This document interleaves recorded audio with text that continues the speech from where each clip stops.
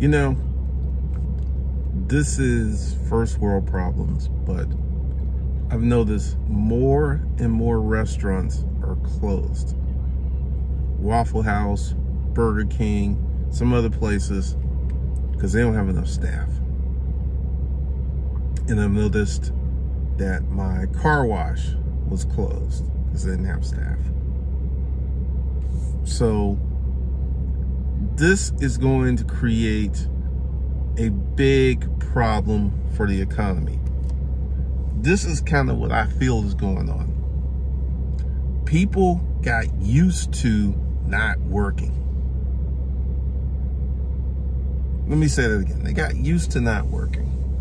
And now luxuries once tasted become necessities. People want that life where they can live, have a place to stay, have a car to drive, get a little stimulus money. And that a lot of people are happy with that. They're happy with that. For me, I could not live in a situation where I knew that I did not pay my mortgage, didn't pay my rent, didn't pay my car note. I would be up all night worrying about what's going to happen. But there's a group of people, and this is something the military was on. The military doesn't let you take too long leave. They cap it because they know that if you're out of the military system, you lose your military bearing. And what has happened is many people have lost their work ethic. They've lost their working bearing. Maybe it's gone. I did a video the other day talking about the number of people who are quitting their jobs with no other job lined up. For someone in my group, age group, 54, soon to be 54, 55, doing the speed limit, I would never, ever quit my job and not have another one lined up. But we're living in a world of suspended animation because these people, once again, luxuries once tasted become necessities. And people have become used to just getting by. Not thriving, not living well, not, blowing it up, but just making it, just because, once again, free time. This is one of the biggest ways that people sell products to you guys online. You're going to get your free time back. You're going to be able to quit your job. You're going to be able to do this task, skill set, whatever. And you're going to be able to get a lot of free time. And I will admit, it's addictive.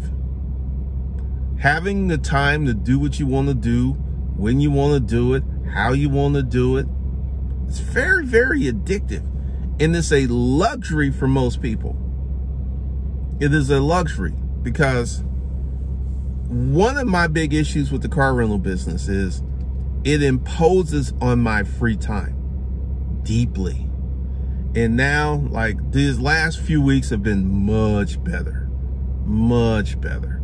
Cars are not breaking down. People are not trying to rent cars at 10 o'clock at night.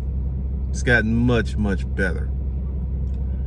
But in the next 6 to 12 months, many of these people who are not going to work right now, many of these jobs are going to disappear. Here's the game. You think business is just like, okay, they don't want to show up for work. We're just going to raise up the money and we're going to pay them hostage wages? Nope. What business is going to do is what business has always done. Business is going to innovate. You're going to see the faster adaptation of automation because people don't want to go to work. You're going to see automation moving at a rapid pace. And if you're in the position to deploy automation, you're good to go. But if you're in the position where automation is going to replace you, get rid of your job, about a year from now, we're going to see a different social changes. These jobs that people don't want to do, they have a job. They don't want to do it. These folks don't want to work their job that they're fit for. And let's talk about this. Suitability. Everyone thinks that they are a CEO. Everyone thinks that they're a boss. But there's one fundamental problem with this. The first problem is, where are your boss skills? Where are your CEO skill sets? Where are they? You're living with a chick, or you're living with some dude, or you're living with your parents, working a normal job that makes $30,000 a year or less. Where are your boss skill sets? Where are your unique qualifications? See, right now, we're in the state of suspended animation, where nothing makes sense. But as marketplace fundamentals come into play, and they will, sooner or later, real marketplace fundamentals are going to come into play. Right now, housing prices are starting to soften. You want to know why? The price of houses couldn't keep going up because once you put the price of houses beyond the average person's reach, you destroy the market. So there's no one buying houses because they can't afford them. We're moving toward that level. I don't think we're going to have a crash like 2008, but market housing prices are going to stop escalating. They're going to soften. And then the next big marketplace result is with the employee. Right now, people, like I said, people have jobs that they don't want to go to their job. They don't want to go to their job. And that's going to change in about a year. Once again, marketplace fundamentals. Once the harsh reality of living without a job, not going to a job, the stimulus money stops, like the sugar baby index. I'm like, every day I see women who are 60, 50, and 40 years old. And who are these women? These are women who did not repair, who didn't prepare. They didn't build families. They don't have a network. They're out here on their own. They're out here on their own. And just like these women are forced, or well, not forced, they choose to do it. No one's forcing them to do it. They choose to do it. Just like these women are choosing to do something strange for a little change, all of these people who are resigning from their jobs, quitting their jobs, once the economic pain becomes too great to bear, this is when you're going to see a change in behavior. This is when you're going to see a change in attitudes. This is when you're going to see a change in how people are getting down. This is when the change is going to come. But right now, we have suspended animation. We have people who are living in a dream world. But once marketplace fundamentals kick in, once people begin to see the reality of winter, in this winter, like the other day, seasons change, right? It was cool in the morning. When it gets cold, when it gets really, really cold, and there's no food in the refrigerator, There's no gas in the car. Your power got turned off. Your gas got turned off. At that point, people will change because they will be forced to change. They'll be forced to change. So I'm getting ready to do some new training. I was sitting around and I was thinking, what else do these people need? And I'm getting ready to do some other training. I'm gonna do some mindset training, discipline training. Discipline. I don't have the discipline with working out like I used to. I got to get that back. But I do have discipline for getting things accomplished. I have discipline for getting things done. And I'm going to create a course for that. And if you're in the corporate papers, you're going to get it. I'm going to create all of this new training. And if you're in the corporate papers, you're going to get it. So you don't have to worry about emailing me or like, hey, what's going on? You don't have to pay for it. You're going to get it. And I'm going to put that together today because it's Sunday. And it's a good day to level up. Because when the pandemic started, what did I do? I went to work. Best year of my life economically. Best year ever. And you know what? Winter's coming. You know what I'm doing? I'm going to work. I'm going to work. Because see, for the people who want to go to work, for the people who want to quit their jobs, for the people who want to get another job, for the people who want to put in the work, winter's not coming. You're going to have heat. You're going to have fancy little dinners. You're going to have gas in your car. You're going to be attacked by the hobosexuals. The hobosexuals will be coming for you. The hobosexuals will want to move in with you.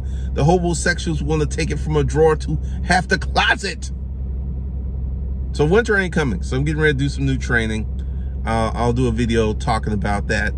And today at 5 p.m., we've got live training for the corporate paper people and the corporate citizens. We've got live training, 5 p.m. today.